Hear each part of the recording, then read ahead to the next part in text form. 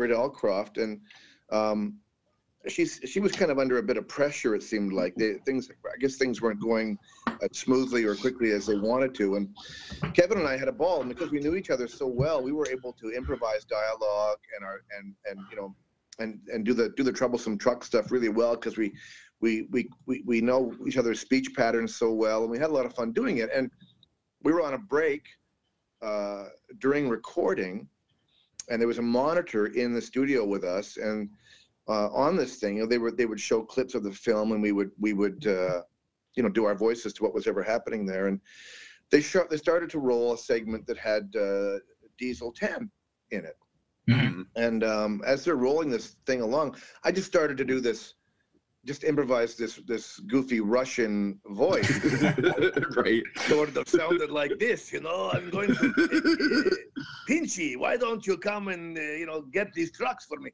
So and it was literally one of those Hollywood moments where I see Britt through the window. She hits the talkback button, and she goes, wait, say that again.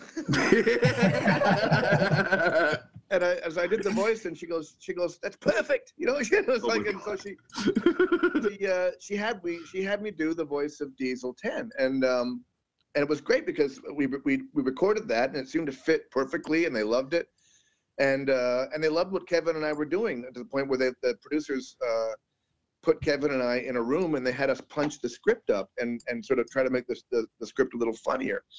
So it was a great gig for us. We were getting paid to do voices, and then we were getting paid to script write as well.